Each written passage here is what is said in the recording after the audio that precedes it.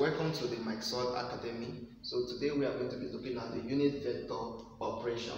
Okay, and these unit vectors we are going to call them I, J, and K. Alright, so now the unit vectors, we say let these unit vectors I, J, and K be the unit vectors that will represent X, Y, and Z directions or coordinates. Okay, now we are going to take note of the following.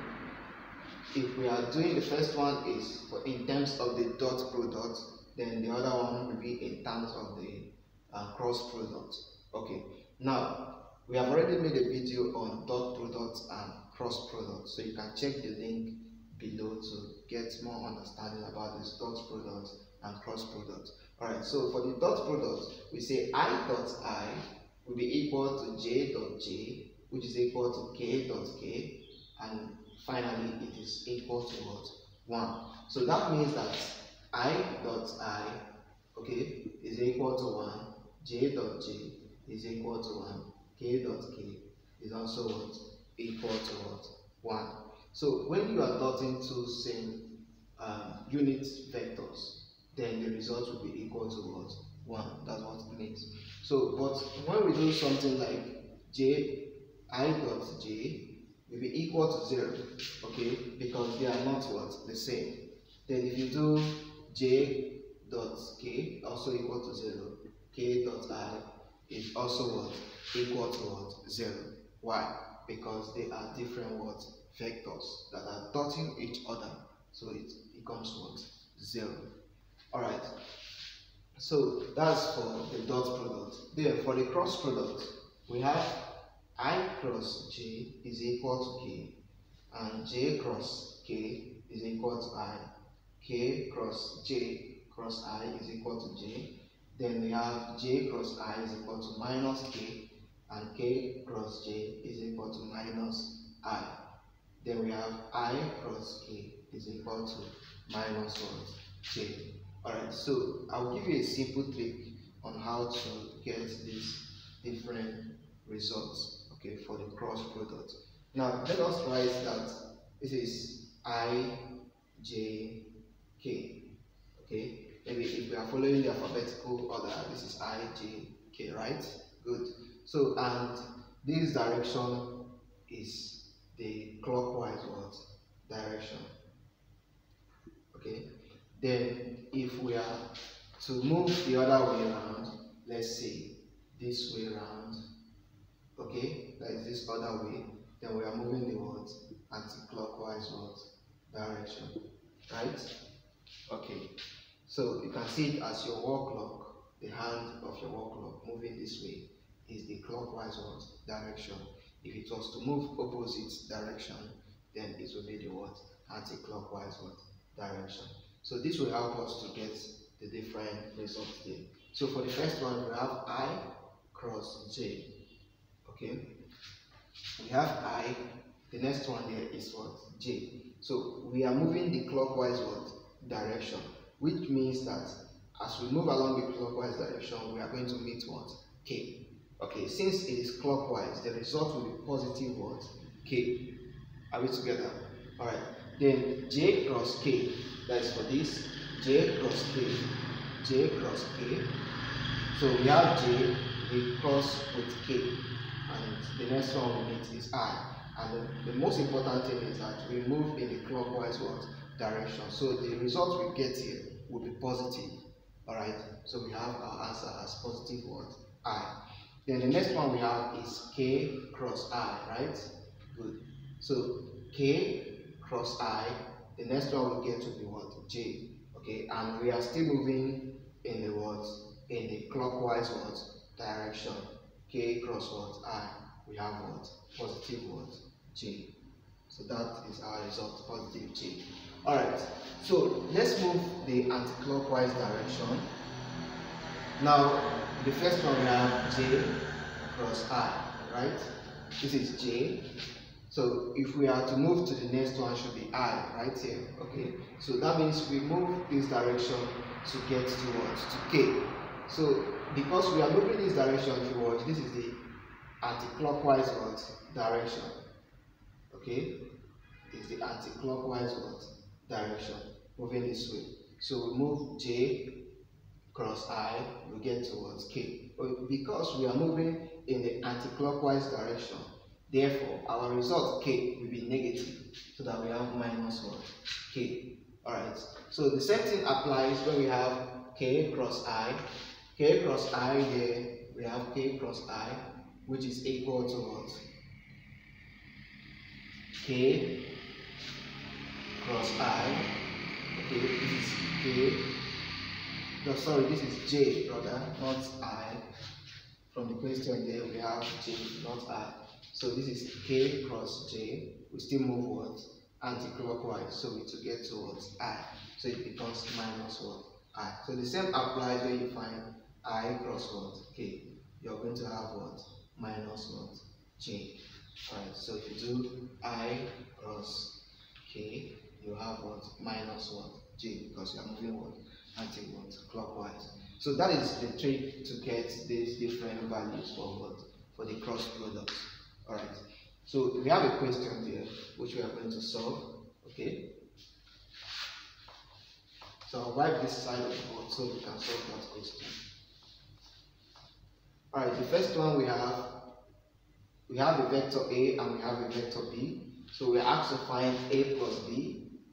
A plus B there will be adding 2, we have I plus 2J minus 3K plus our B there is what? 2I minus 3J plus what? 4K, right?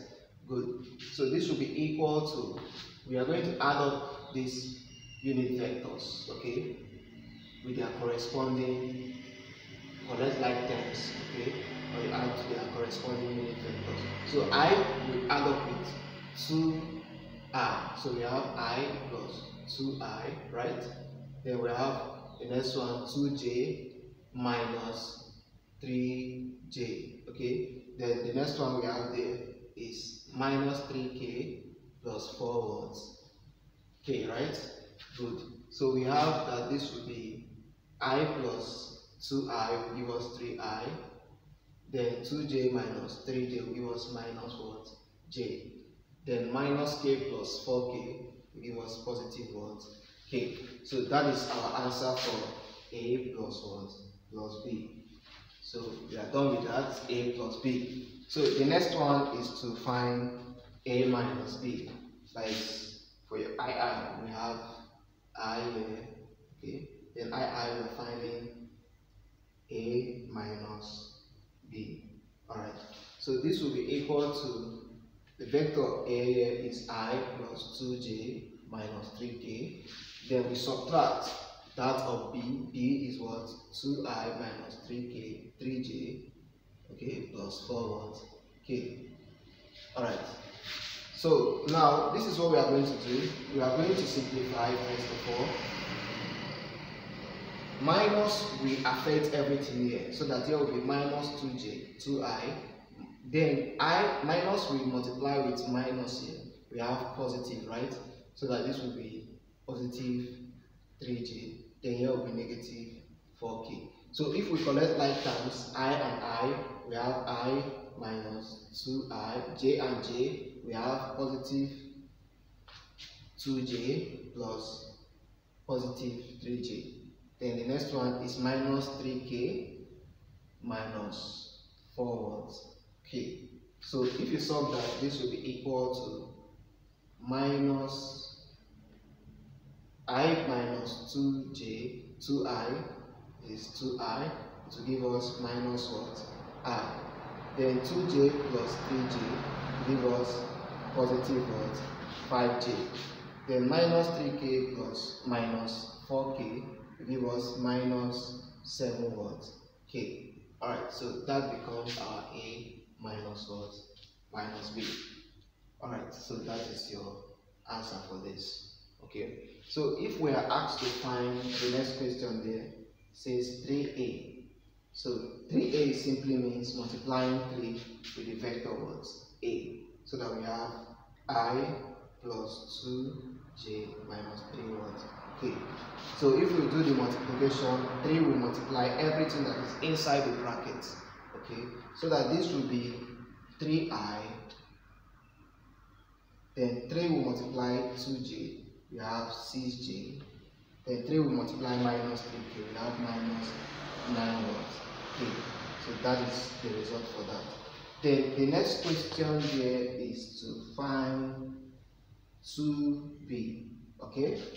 Now our 2b will be 2 we multiply vector b, which is 2i minus 3j, okay, plus 4k.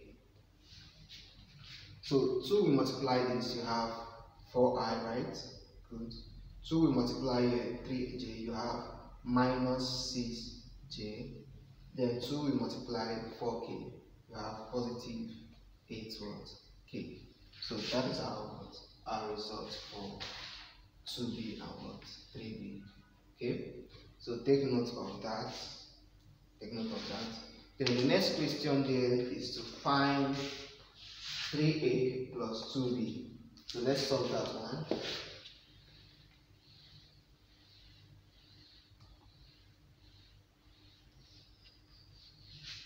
So we are asked to find 3a plus 2b.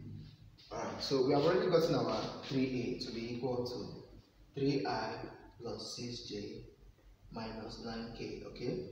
Then we are summing or adding 2b, so that our 2b, we already got 2b to be 4i minus 6j plus what? 8 what? K. So this is what we have. Now we collect like terms. Collecting like terms, we have 3i, we have plus 4i, okay? Then we go to 6j, we have 6j minus 6j, okay? Then we have minus k plus what? This. So that we have that this will be 3i plus 4i will give us 7 what? I. Then 6j minus 6j will give us 0 what? J. Then minus 9k plus 8k give us minus 1k. Alright. So here we can now write that our answer will be for 3a plus 2b will be equal to 7i. Okay, here is 0j, so it's as if there is no direction there, so we skip it out. Then we have minus k, which you can write here as minus what? K. So this becomes our what? Our answer. Alright, so that is for your 3a plus what? 2 what? B. You have this as your answer. So the next one we look at is this last question. Then we have VI. Okay, we are asked to find C such that 3a plus 2b plus c will be equal to what? To 0. So our 3a plus 2b plus c will be equal to what? 0. So this implies that 3a plus 2b, we have already gotten our 3a plus 2b to be equal to 7i minus what? Minus k. So we have plus c is equal to what? 0. So what we have done is substitute what we have for this. Okay? Here, we substitute it here. So now we make c the subject formula. C will be equal to, move everything over to the equal sign. So we have minus 7i. Then if minus k move over, it will become positive what? K. So this becomes our what? Our result for the vector what? C. Okay? That's for the vector C. We have this as our answer. So this is where we stop for today. I hope this class has been helpful, and I know we understand the basic concepts that have been explained here. So you can make comments on the comment box there on questions that you find difficult here, or more questions that you want us to solve on unit vectors. Okay, and also make sure you have subscribed to the channel if you have not. Do that now, and also click the notification bell to get updates, so that you can be getting updates of series of videos that will be coming from the Microsoft Academy. So thank you very much, and have a